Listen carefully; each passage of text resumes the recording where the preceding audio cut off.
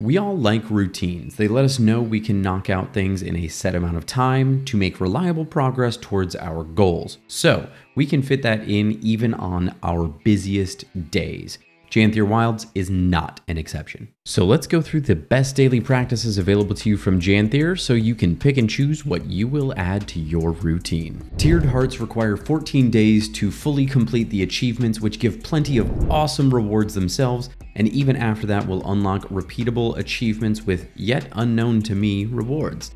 I love a good mystery. So naturally, these are on the list. These can be completed the usual way by completing tasks listed by the renown heart in the radius, or events will also contribute a significant amount of completion if they are done inside the radius.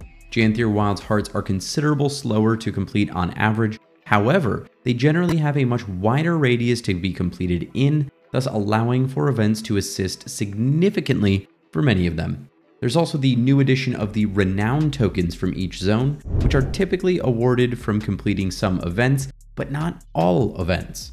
Lowland Shore renown tokens you'll likely be swimming in, but Janthir Sentry is a lot more difficult to earn. You can complete the Swift Skiffs and View from the Top adventures in the northern section of Janthir Sentry to earn a reliable 2 renown tokens per day.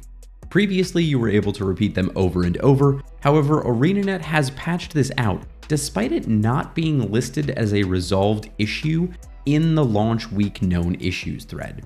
The biggest problem with that is that the events in the Southwest, and to a lesser degree Southeast hearts, are hard to come by at times. And according to the wiki and my own testing so far, there's only 3 reliable events that give you Janthir Sentry renown tokens, which are listed here.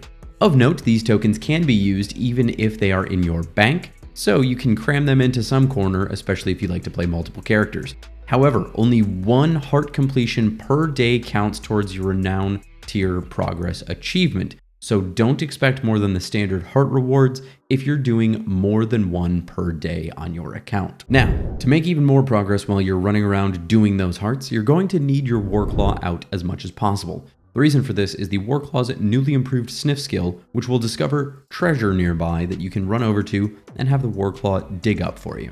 These will give you code and caches, and they are going to make sure you're stockpiling up as many unusual coins as possible. In addition, these can give you the Mursaat Runestones that are going to be needed to craft Janthir Wilds legendary items, such as the upcoming spear. These are worth a decent amount at the time of recording, but of course it's impossible to tell if they will continue to go up or down as the expansion goes on, since we don't know how many will be needed for the legendaries. So whether or not you choose to sell them now or later would be up to you if you're not going to craft them.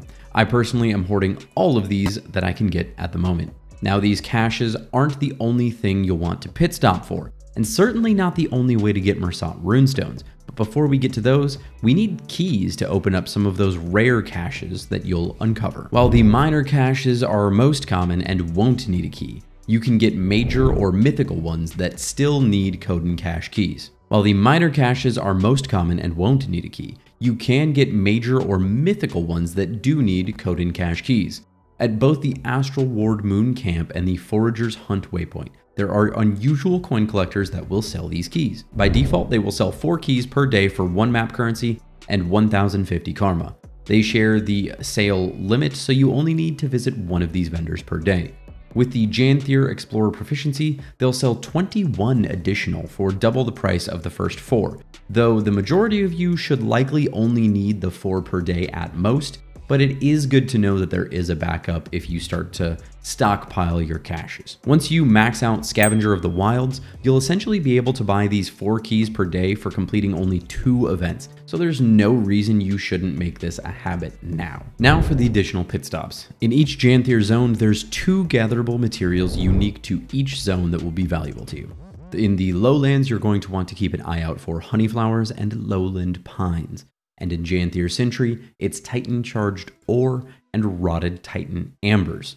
These new specialty resources can deposit into your material storage and are used for crafting Janthir Wilds decor items, the new Titan plate armor set, and almost certainly the upcoming legendary armors as well. In addition to this, however, I'd encourage you to be on the lookout for, or even add into your daily rotation here, these larger patches of normal resources. The reason for this is the mastery at the bottom of the lowland codon line gives you a chance to gather map-specific items whenever you gather normal nodes on Janthir Wilds maps. While the chance is small enough that it may not be worth stopping for every average node, it's certainly worth it for high-density concentrations, especially when you throw in a Glyph of Volatility gathering tool. In Lowland Shore, we have 3 high-density node clusters, a patch of cabbage just south of the Harvest Den waypoint, the large farm on the east side of the Bearpaw Fields with various plants, and a large grapevine farm north of the Torpor Tavern. Upon testing, these are all part of the same node cluster, meaning that if you harvest all 3, you can have some of them despawn on you, especially if you've changed maps. As with each technical node cluster, you can only harvest a certain number of them. Now, as far as securing more Mursaat tokens, it's as simple as fighting gravity. Well, I suppose that makes it sound awfully difficult, but it's simple jumping puzzles. The first is a jumping puzzle that is actually also just an event that pops up, which you've probably done at the apiary holt called the Buzzy Treetops. You collect a jar, jump up the tree branches to collect 7 honey samples, and you're 1 Mursaat token richer. If the event is not currently up, you can talk to the NPC here and say that you would like to gather the honey sample. The next is the Vale Brazier jumping puzzle at the Lamplighter's Perch point of interest, where you glide down through the canyon and light 10 braziers.